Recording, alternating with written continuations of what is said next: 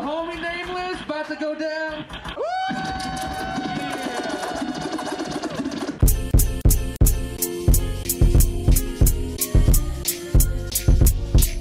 If rap was a game, I'll be MVP. The most valuable poet on the MIC.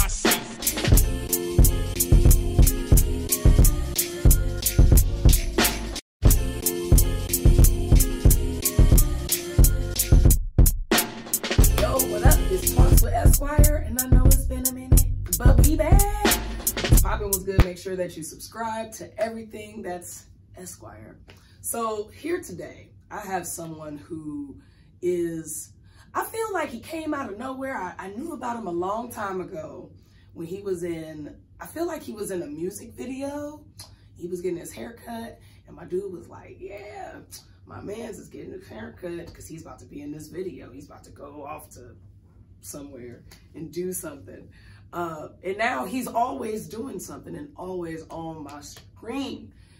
Otis Winston. Hey. How are you? I'm amazing. Thank you for having me. Yes, listen, thank you for being here. Thank you for taking the time. I'm glad that we got to. Of course. So let's talk about the beginning. When did you know that you wanted to be an actor? Did you know? I tell people this all the time. I didn't choose acting. Acting chose me. You know, TV has always been my safe haven. It's always been my escape. Even when I was a kid, when I was a shorty, I would use television to escape my reality. Yeah. Use television to escape from the projects of Youngstown, Ohio. Use television to escape not having my dad around or whatever it was. Mm-hmm. I just would use TV to use that as a tool to use my imagination to live someone else's life that wasn't mine at the time. No, I get that. I used to feel weird. You know how you go in the movies and it's dark, but then when you leave, I still feel like I was in the journey. Yeah. Still of the movie. Absolutely. It would take me a minute. Absolutely. Because you were in it. You know what I'm saying? You were using what most people don't use this day, and that's that imagination of manifestation, whatever it is that you want. Say that. What has been your favorite role so far? It's been a few, you know. I love playing Donald the Street Man on Venom 2. Okay. The reason being is that was my second time being in Venom. I was in Venom 1, and I got to act with Tom Hardy because I was chasing him through the woods. And then Venom 2, my scenes were directly with Tom Hardy. Okay. And what happened in that scene is when the parasite known as Venom and Eddie, Tom's character, were arguing, he hit the fire alarm and Venom comes out of Eddie and crawls and jumps out of the window and lands onto me, and I morphed into Venom. And to be able to do that and looking at where I come from, you know, a young kid from Youngstown, Ohio, who stuttered, couldn't talk till he was 11, told he would never be able to properly talk. And now here I am in San Francisco, working opposite Tom Hardy, being directed by Andy Serkis, working on a Marvel film. Turning into Venom. Turning into Venom. Yo. Turning into Venom. Yo. So that was by far, I think, one of my most memorable ones. Okay. What's been the hardest role to play? Most difficult to get into or something? I would say I was kind of scared doing Lennox Lewis. Okay. I wouldn't say I was scared. It was just like, he had an accent, you know what I'm saying? Yeah. I got prepared for it years before when I met Buster Douglas, and Buster was training me because there was a movie coming out about Buster's life that I was like, look, let me get in here and train with Buster. Maybe I might be able to, you know, and had no idea that years later that training would come into play with me playing Lennox Lewis. Shout out to the GOAT. Yeah, man, he's the man. Buster is the man. Shout out to the GOAT. And he did it, and he made time for me. And it was before I was doing all this. You know, so he still made time for me. So preparing to be Lennox Lewis, because I had no idea I was playing Lennox Lewis. So they asked me if I would come do this film. I said, absolutely. Yeah. They was like, all right, you just got to do a few boxing scenes. I was like, all right. So that was it. But when I got there and they put me in hair and makeup and costume, and I came walking out the trailer, the director who played,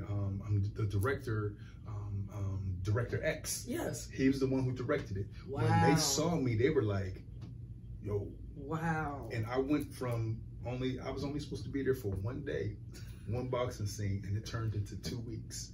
Speaking lines, extra scenes added, and that's how when you're walking in purpose and God just makes sure those doors are open. Right place, right time. Absolutely. Okay. Divine intervention. Okay. So what are the acting goals? What are our goals? Where do we want to be? Everything I do to be the best.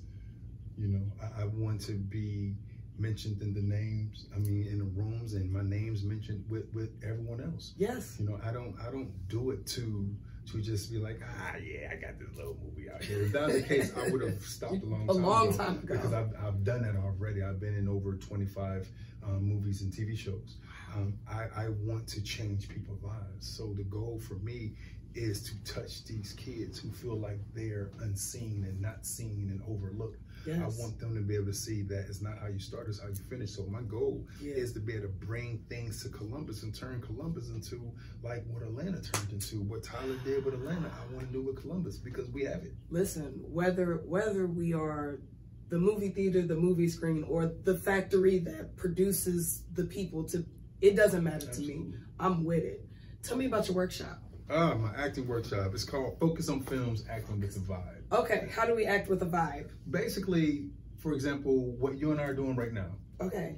We're not just talking, we're vibing. We are. We're vibing. Because it's a vibe. Exactly. So when you start acting, you're not actually acting. You never act, you become. Yes. And the only way you become is that you vibe with the person who's on scene with you. Okay. If I have a scene with you, in my workshop, I always use this example. I make people get up, we start dancing, and I make two people dance together, and I tell one person to do everything opposite than what the person is with them dancing doing. Okay. So it looks completely chaotic and crazy and messy. Yes. And then I'll whisper in their ear, now go with it. And then they go with it, and they're in sync, and it's a flow, and it's a vibe, and everyone is clapping now and dancing, and they're smiling by looking at them. Oh yeah. Because you see somebody doing something great, you're like, I see you, I see. That's what acting is. If I'm in a scene with you, I'm vibing, not just with you, I'm vibing with the director, I'm vibing with the camera, I'm vibing with everything. I'm vibing with myself to make sure I'm vibrating higher, to make other people drawn into what I'm doing. No, that makes sense. I guess I never really thought about it like that. Yeah, a lot of people don't. Thought about it like that. I like to look at the clips from the last one. I love how they were, it was an intergenerational situation. My girl Riley was there. She's like 10. And then there was all kinds of people there. Riley killed it. Listen, Riley is amazing. Shout out to Riley. Riley killed it. She killed it. And I was afraid, I'm going to be honest, you know, I was afraid to have her come because I'm like, okay, can she keep up? You know, and because you never want a kid to be overwhelmed. Absolutely. And as soon as I put her up, and so what I did is I tested her with the improv. Because we do improv, we do scene studies, and we do monologues. I'm just teaching about camera angles and everything. Okay. And when I got her up and she did the monologue, and as soon as I saw her put her hand on her hip while she was walking, and then the fake limp with the scene study, I was like, yeah, she's ready. Oh, yeah. She's ready. Yeah. And I love it. I love that her parents, you know, brought her in, and I love that because they're invested in her so that she can be the best version of herself. She's amazing. She is. She's amazing. So when is the next workshop? This is Otis Winston. We just finished our last Focus on Films Acting with a Vibe workshop with Otis Winston for 2023. Coming back in 2024. It's going to be in January, probably the first or second week of January. Please come check it out. If you haven't been here, you're missing something. It's special, I'm telling you. Everybody that came today, they vibed, they laughed, they danced. We had a good time. It's actually something that everyone is learning, including myself. So if you want to come out and just learn, or just sit, or just dance, or just laugh. This is the spot to be. There's nothing like it in Columbus. We're trying to bring the culture of acting here. I'm tired of having to go to Atlanta, Chicago, LA, New York, Louisiana. It's time to make home the spot. It's time to make people come here. And we're starting with this. Focus on films. See you in 2024. We're going higher, we're going bigger, we're going better, we're vibing. And as always, stay focused on films. All right, y'all, peace. So you can find it on Eventbrite. All you got to do is put in Focus on Films, Acting with the Vibe with Otis Winston. It'll pop up. And you know, my Focus brand, of course. And it's just something that's loving, man. It's a great time. We vibe, we laugh, we cry, we network. This next class, I got hopefully a real good special guest that's gonna pop up. Someone who's helped me in my career, and that's why I'm doing it. Yes. People ask me, how have I done it for 14 years without an agent, being in Columbus, Ohio? It was networking. So the way I did it, I'm trying to show other people, if I can do it, you can do it. Listen, because the network in Columbus alone is crazy. Because it's about the people that you know, but it's really about the people that they know. Absolutely. And that's the part.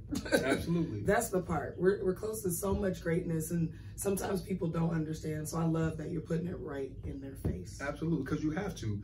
I'm here because Robbie Reed, the great casting director, Robbie Reed, who's VP of casting at BET, she saw something in me. Yeah. When I didn't see it, she saw it. Yeah. She's the one who gave me my first acting gig. And she has discovered people like Derek Luke, Mekhi Phifer. Yeah.